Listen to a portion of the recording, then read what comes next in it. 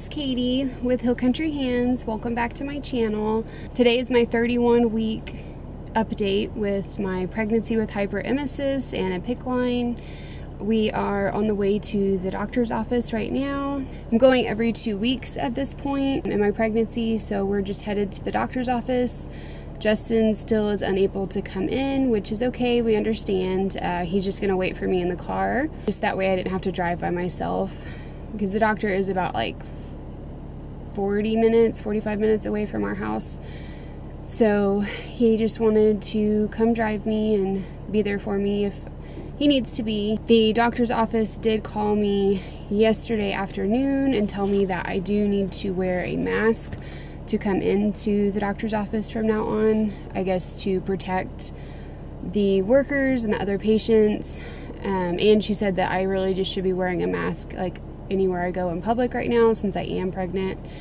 I hadn't been wearing a mask. I mean, not that I've gone really very many places, but I haven't worn a mask yet in public. I know masks are kind of hard to come by. My mom and dad did order some off of like eBay, but they're not going to be in for a little while. I do get a mask in each of my dressing, like cleaning kits for my Picc, that the nurse never wears the masks, so I've been saving those since all this has been going on.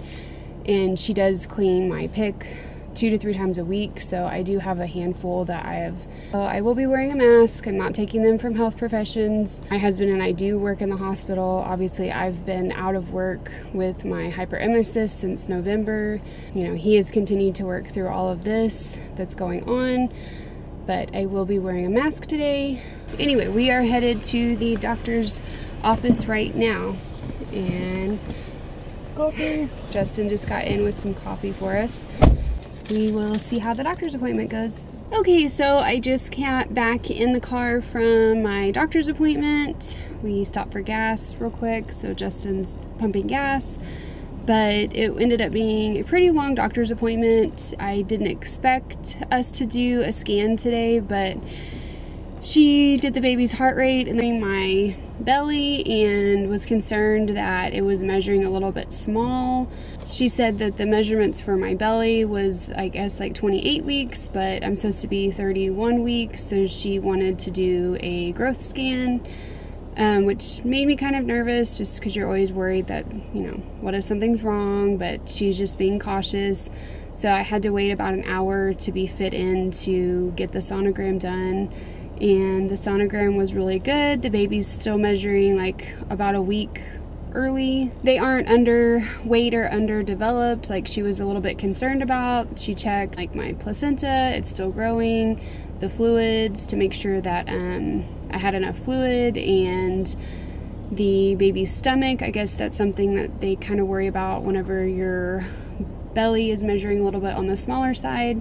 She said that it could just be the way the baby's like scrunched up in there, or it could just be my body type. But I'm glad that she's being on the cautious side with me, but it did have me a little bit worried. I was able to come down to the truck and sit with Justin for a little while I waited, which was nice. Baby is measuring 56 on the 56th percentile.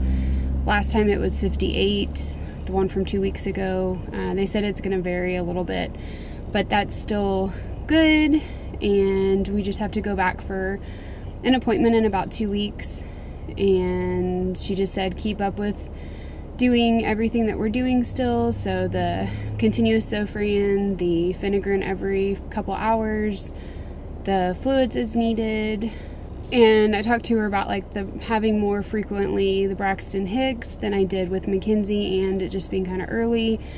She just said that that's normal. You know, it may mean that baby's gonna come a little bit early, but not to worry about it. Like, it's probably nothing, just to let her know if anything changes.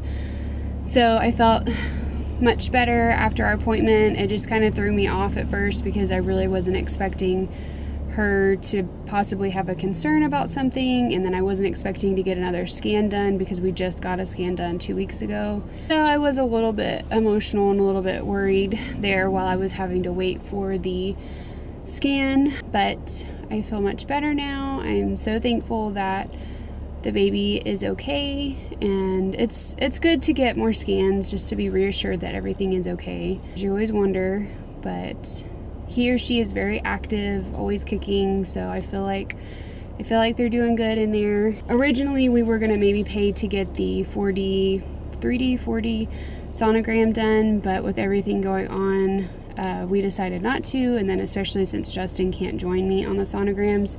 But the sonogram lady was nice enough today to take some pictures, and I was super excited. Last time she tried to do the 3D 4D, I don't know what it is, honestly, the 3D 4D, and the baby kept putting their hands in front of like the face, so we couldn't really see, but so cute. There's a couple that are pretty good. I don't know if you can tell with the camera exposure. She looks so much like our daughter Mackenzie, and it made my day that the sonogram tech took the time to get these for us so that we could see the little baby's face.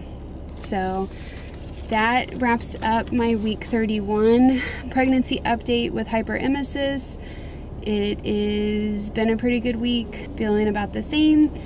Emotionally feeling better than I was a few weeks ago. Still just kind of at peace with everything that's going on, and I'm just trusting in God and trusting that everything is going to work out, and everything is out of my control anyway, so I'm trying to just stay positive and try to stay relaxed.